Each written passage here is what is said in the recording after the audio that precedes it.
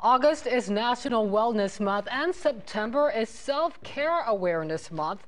The woman who was the first Black scholar at Christopher Newport University has a new self-care book and a lesson on what happened to her at CNU.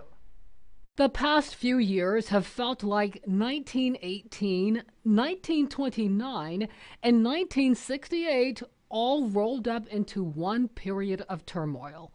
This country right now is in a very dark place. After a bout with COVID-19, author, journalist, and Christopher Newport University scholar Sophia Nelson started writing her fourth book titled Be the One You Need.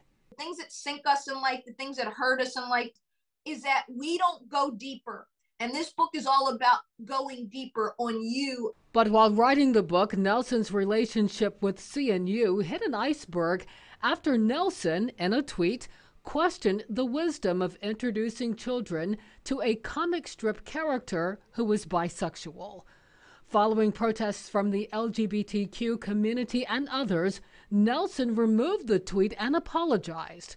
Chapter 16 describes what happened as Nelson says she was canceled. Her contract with CNU concludes at the end of the month.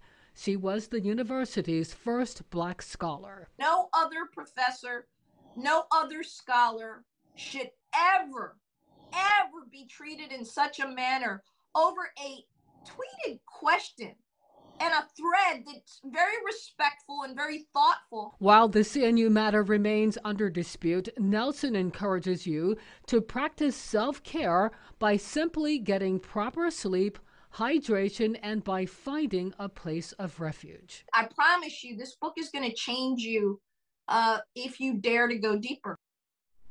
I reached out to CNU and a spokesperson wrote the university took no adverse action against Ms. Nelson and she remains under contract through the end of August.